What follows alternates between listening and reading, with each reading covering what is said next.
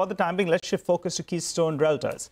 It reported a strong quarter 4 business update. To discuss this and more, how the demand trends are shaping up on ground, we're joined by Mr. Boman Rustom Irani, the chairman and MD of the company, who joins us on the show. Hi, Boman. Good morning and good to see you in. Well, give us a sense first in terms of the breakup. Where has sales come from in the past quarter? How much of it was from redevelopment projects? How much from luxury? And how much from mid-housing? If you could briefly break up those numbers. Thank you, Nigel. I'm very happy to be on your show to express that we've done extremely well. We've done better than the guidance that we had offered for the last year. And we had given a guidance about 4 new projects being launched in the last year. That is to say that 1 project every quarter. We crossed that milestone in the 3rd quarter itself. And in the last quarter, we again launched 2 projects. So we were at 6 projects as of last year. Our sales have come in pretty strongly from our township projects. At the same point of time, the redevelopment projects. To give you an idea on these 2, I would say the township projects amount to about 38 to 40%. And the rest of it comes from the redevelopment projects that we are doing in Mumbai city. I see a strong trend, and I was hearing Mr. Kusagi speak right now with regards to the affordable housing. I am seeing a strong trend again over there. The numbers are continuously rising, but what always takes the shine is the premium and luxury housing that always manages to get the headlines everywhere, and those sales have also been pretty robust. Boman, on the morning, Prashant here. On the affordable side, one has been hearing, the supply is lacking. Actually, I was talking to one of the largest funds, and they were saying that we're looking for opportunities in the affordable side because we want to deploy, because that'll be luxury, of course, is growing gangbusters, but on the affordable side, not so much. Do you think, there's hope, there is hope that it'll pick up at some point, but just wanted your thoughts.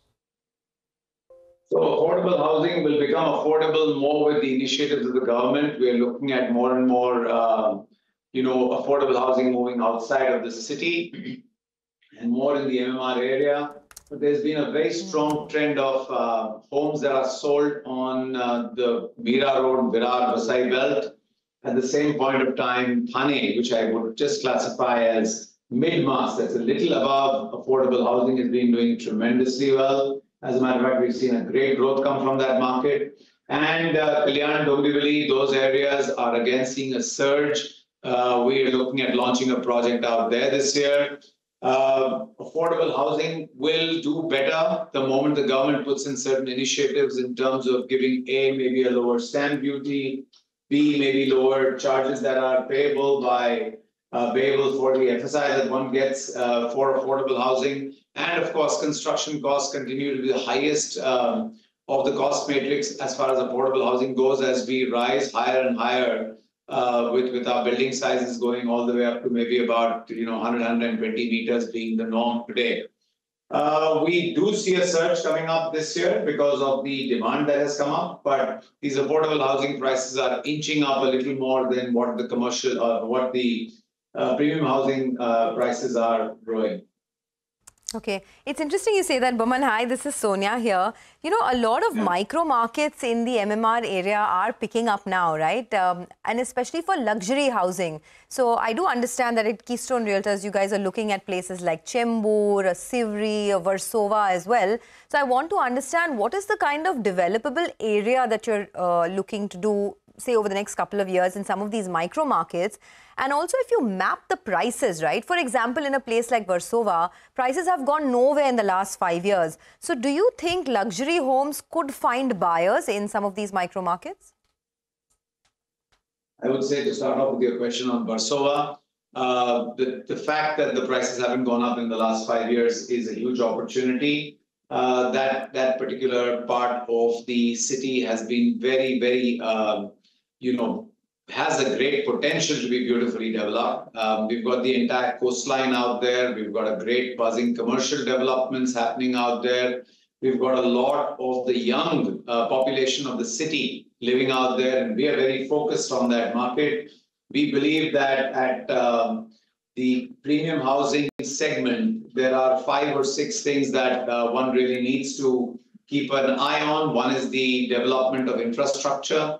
Two is the fact that where the younger population or the higher earning younger population is moving to, what kind of social infrastructure is being created in that area, and what's the original gentry of that particular location. And on all of these counts, I would say the Andheri, especially Versova belt, really excels, and we are very, very strong in that market. As a matter of fact, we will see launches in the future coming up from there. But as I'm restricted to speak only about my published report, I would say only this, that we see our development on the premium housing coming up in that market as well. Prices will continue to rise because of the demand out there, but I'm very happy to state that most of the developers are following or rather taking their premium out of velocity rather than trying to take their premium out of a price rise, and which is very, very good.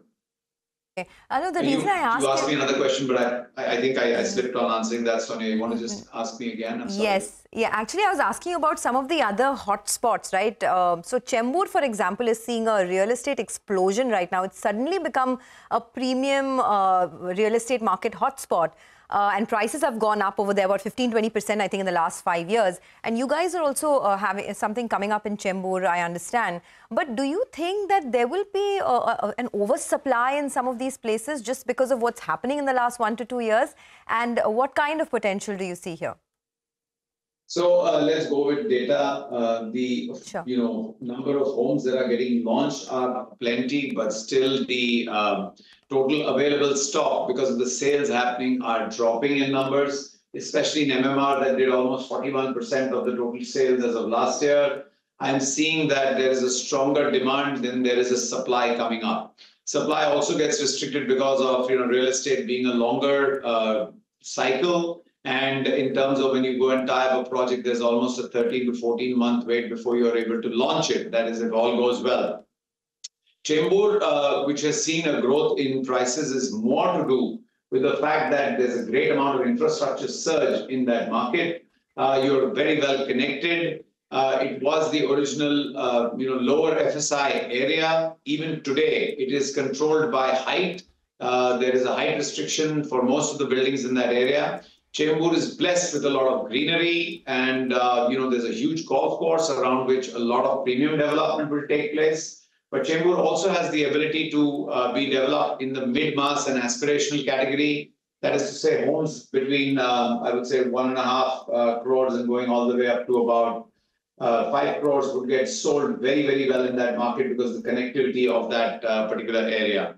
And again, as infrastructure continues to surge and as the city grows in that direction, we see a lot of interest in the Chembur market. But that's not the only market that is growing. Like I mentioned, Thane is doing extremely well. Thane continues to be the largest growing market in the MMR because of the very fact that there's great amount of infrastructure boost out there. You've got the entire metro going through there. There's lots of developments, whether it is in hospitality or in healthcare or in education, or even just commercial development, which takes place in Navi Mumbai, which is hardly a 20-minute drive from certain parts of Thane, which make it very, very interesting.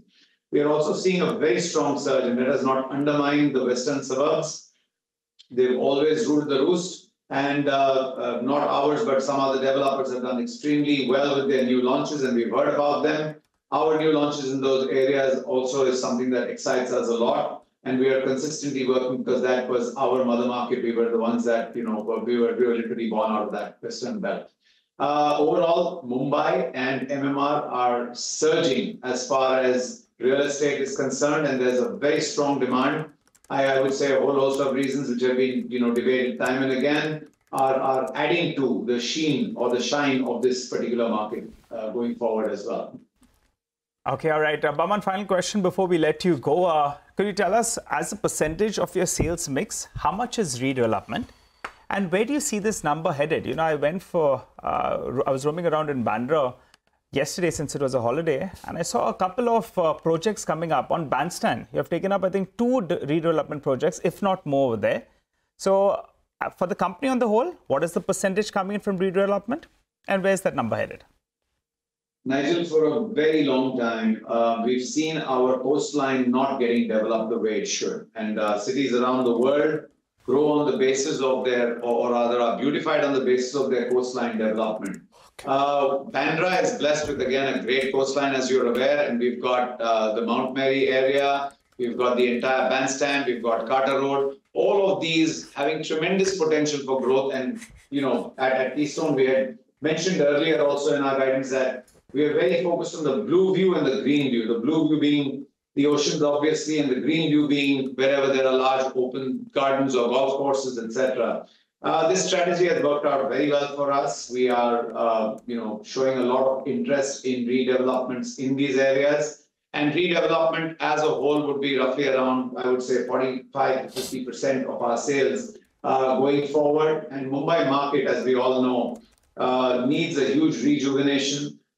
You know, there's always a question of oversupply coming up. I don't think that's happening, as I mentioned earlier. If you look at the data that is there from most of the IPCs that's coming up, the absorption is happening faster than the launches that take place. And as I mentioned, real estate is a slightly longer cycle. You have more than 13 to 15 months, which you have to wait after you tie up a project before you can go ahead to launch it, because there are various approvals that are there.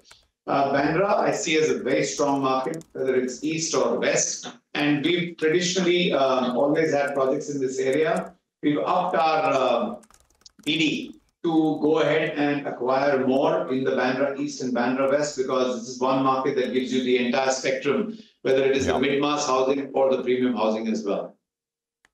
Boman, we'll leave it there. I mean, you know, anyway, everyone in Bombay, you've got these boards, right? Mumbai is upgrading. So I hope, I mean, you know, over the next couple of years, we see that upgraded version and some of the infra projects, etc., improving connectivity. Thank you very much for joining us, Boman. And see you. Thank you. It's great to speak with you. Thank you. Thanks very much. Good luck.